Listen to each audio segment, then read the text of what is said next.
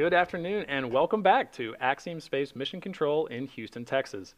My name is John Rackham, the Crew Systems Deputy Manager here at Axiom Space. Today is Flight Day 8, and this is our 5th daily update of the Axiom-1 mission currently underway on the International Space Station. Ax-1 is the world's first all-private astronaut mission to the ISS, which launched from Kennedy Space Center in Florida on April 8th and docked to the ISS approximately 21 hours later on April 9th.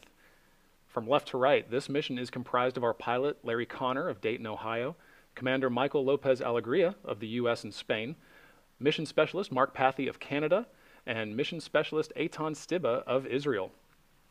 And over the last 6 days on station, their schedules have been full of outreach events, STEAM engagements, technology demonstrations, and research efforts in collaboration with principal investigators on the ground. One of the technology demonstrations that Axiom has helped manage is the Tesserae project, led by Dr. Ariel Ekblah with the Massachusetts Institute of Technology. They are making the final preparations today for a demonstration to be conducted over the weekend. Axiom Space's Jennifer Hernandez was able to chat with Dr. Ekblah earlier today. Here's that conversation. Dr. Ekblah, it's so good to see you. Good afternoon, and thank you for joining us. Hi, Jennifer. Thanks for having me. We're so excited to be part of the historic Ax-1 mission. So about that mission, so you have a project right now on the International Space Station called the Tesserae project. So the Ax-1 crew is helping facilitate this technology demonstration over the weekend. What would you like to share with us, both the scope of the project, but also the technology behind Tesserae? Absolutely. I actually brought a few demos with me this afternoon, so I can show you a little bit about the technology. The grand vision is to work on the future of space architecture. How can we build space stations, future space habitats bigger than the biggest rocket payload fairing that we currently have available? And the way that my research looks at doing this is through autonomous robotic self-assembly, where future tiles will click and snap into place. And the way that we do this, we're testing, this is the inside of a tile. We have 7 of these on station with Ax-1 right now. They have custom electropermanent magnets on the edges of the tile that allow these units to come together and dock autonomously. But there's also a lot of sensing and code and algorithmic work happening to let the tiles decide if they've done that accurately and then pulse off if they need to. So that's autonomous assembly and disassembly. That's incredible. And so our Ax-1 commander, Michael Lopez Alegria, he'll be, facilitating that, working it. What kind of data will he be collecting? What do you hope to see working through this? He will indeed, and we're so excited to have his time, a veteran astronaut and a leader, a commander of a really historic, fully private mission to ISS. So what he'll be doing for us is calibration first, making sure that the tiles are working as expected. Then we're going to do a free release of multiple tiles at once and see how the dynamics of the system evolve. How do different tiles come together and dock or undock as they need to? They're doing this completely on their own without a human in the loop. And then at the end, we're thrilled to have this opportunity with Axiom to actually do an aisleway test. So the tiles will be allowed outside of this containment chamber and able to proceed with another type of an experiment, again, for self-assembly and self-disassembly, all supervised by Mike LA. And what do you imagine you'll see in those 2 different scenarios? What are some of those differences that that could be revealed in the project? So part of what we're hoping to see is good first bonding, when the tiles actually come together exactly as they're supposed to and form the curvature of what would ultimately be a buckyball. So if we were flying 32 tiles, that would be the goal. We're flying a subset, but we can still see how these tiles are able to succeed or not succeed at forming a part of that shape. The second test would also be looking at error handling. So we expect, because it's a stochastic system, for the tiles to also bond incorrectly, and they need to be able to detect that on their own and correct for it. So we expect to see some bad bonds and some tiles popping off and pulsing away from each other as they self-correct. Really, what are some of the ways that you can see this technology being deployed in the future? My vision and long-term goal is for this to be a habitat infrastructure in the future, but we could also see this technology being useful for self-assembling satellites or reconfigurable satellites, and maybe in the future even for parabolic mirrors and for large-scale space telescopes. We're working with hexagon and pentagons, right, for our current Ax-1 mission, and these are shapes that are really relevant for lots of different structures in orbit, not just habitats. And so behind you, you have tesserae. And so can you tell us a little bit about what that means? It is a tortured acronym, but one that we love. It stands for the Tessellated Electromagnetic Space Structures for the Exploration of Reconfigurable Adaptive Environments. And this is really showing that we're leveraging electropermanent magnets and self-assembly and self-disassembly to build structures and disassemble them all within the same hardware. That's incredible. And so for viewers out there, how can we learn more about this project and more about the science and the data that so we can follow along? Absolutely. So this was my PhD research. I've since completed my PhD, but it's a really big team behind all of this work as well. As any spaceflight, payload developer knows, it takes a team to be able to get this far. So if viewers would like to learn more, we have a website about tesserae that you can find more on Axiom's website. I think it's linked to in your mission blog posts. We also have a YouTube video where you can see an artist's vision of the full concept of tesserae, how it would self-assemble in an orbit around Mars, for example. That's fantastic. I'm looking forward to it. Thank you so much for joining us today. Really exciting work, and congratulations. Thank you so much. Thanks for having me. We're looking forward to our mission tomorrow. Oh, that was fantastic to see. Well, joining me now is Jerry Matthew, one of the Axiom operations lead on this AX-1 mission. Jerry, thank you for joining me today. I know you've had a very busy day on console, so thank you for being with us today. Great to be here. Yeah, wonderful to have you. All right, well, before we jump in, tell me a little bit more about your role on this mission.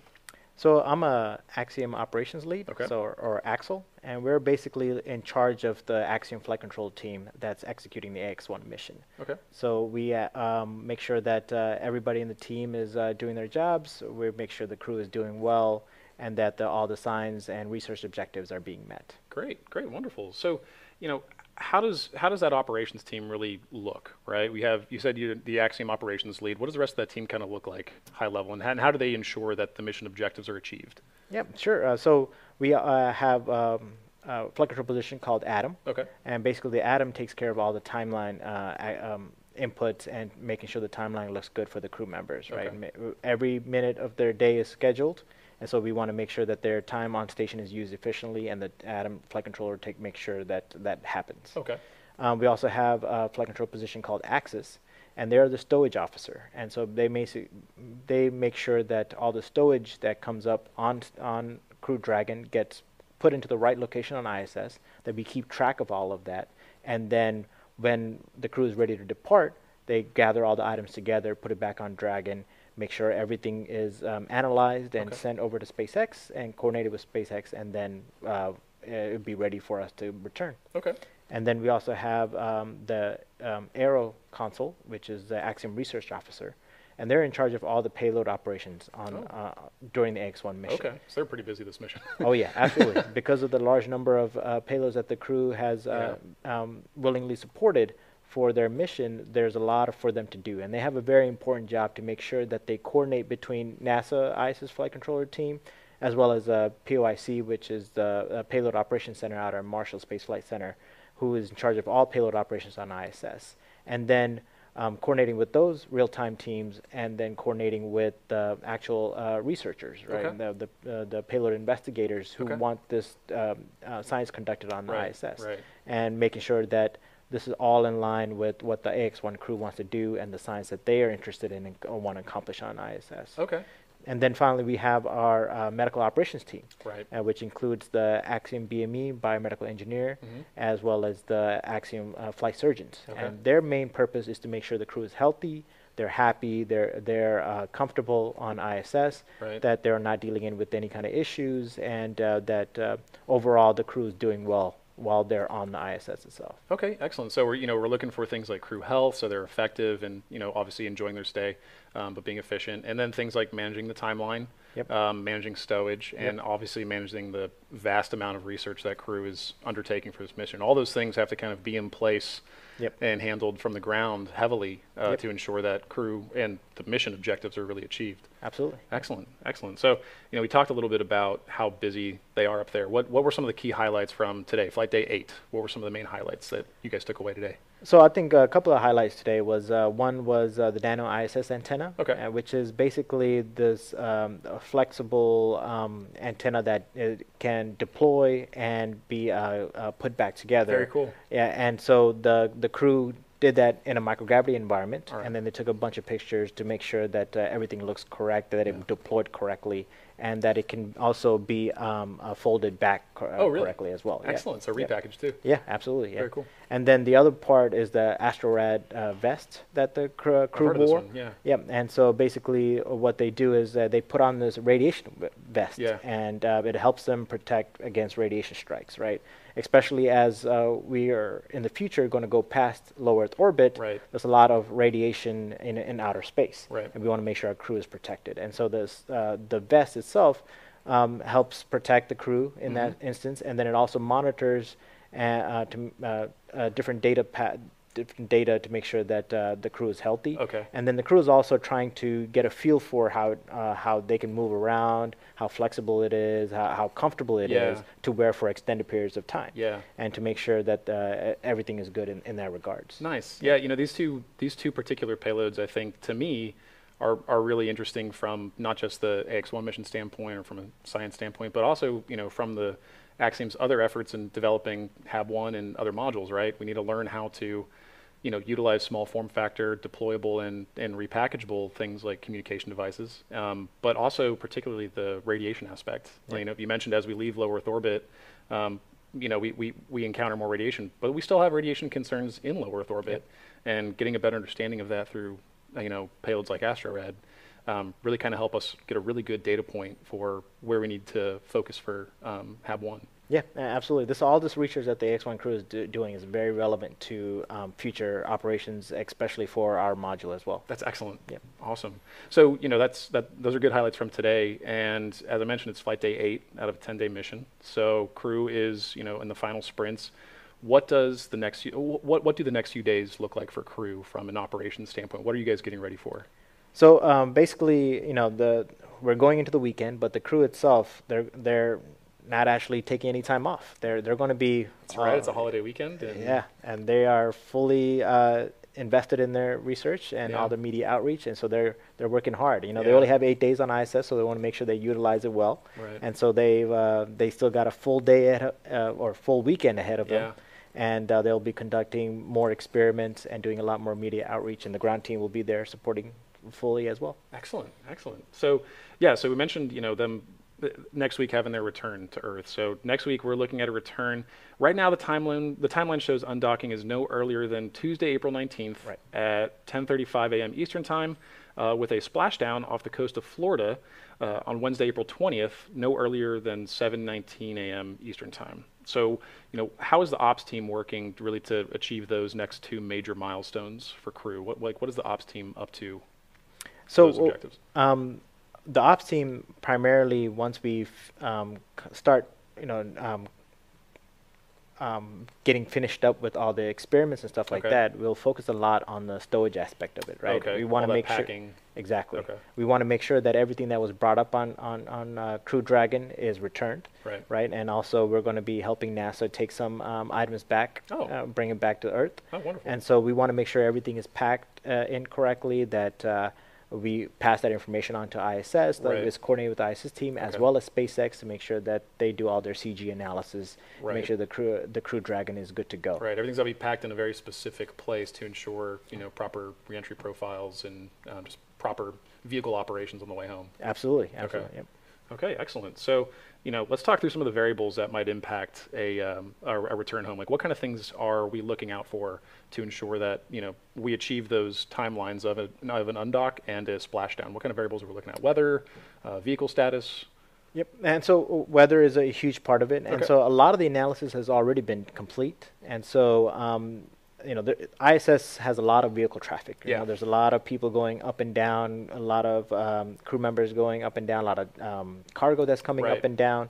And so, we have our window, and we're trying to make sure that we get up to the ISS and then return back at the right time. Right. And we don't want to Right. hold anyone else up Right. from getting there. So a lot of the analysis has been done to get us to fit in this timeline, and that's how we came up with the 419 date. Okay. And it was very closely coordinated with ISS and SpaceX, Right. and we're all on the same page on Right. when to come back. And now the big factor is weather. Okay. And so on the 419 undock date for the splashdown, there's a couple of opportunities there Okay. to make sure that we're not just dependent on one splashdown time, because for the crew to be safely recovered from their vehicle and brought back to shore, we have to make sure the weather at the splashdown location is good to go, right? And Okay. so that's something that we'll be monitoring closely along with SpaceX to make sure that it's a good environment, and then we'll use those opportunities to come back. Okay, excellent, excellent. So, as this has been a major first for spaceflight, it's been a major first for the International Space Station program, and obviously one for Axiom. So, in the sense of that, what is the ops team doing moving forward? How are they using this first to kind of better understand where do we take our procedures next? How do we understand how we operate missions like Ax-2 and beyond? What kind of maybe immediate debrief points are we looking at from this mission to better ourselves for next time? Yeah, that's a great question. So we have a lot of lessons learned from this mission, right? Excellent. And so part of the nature of being a historic mission is that no one else has ever done it before, right? Right.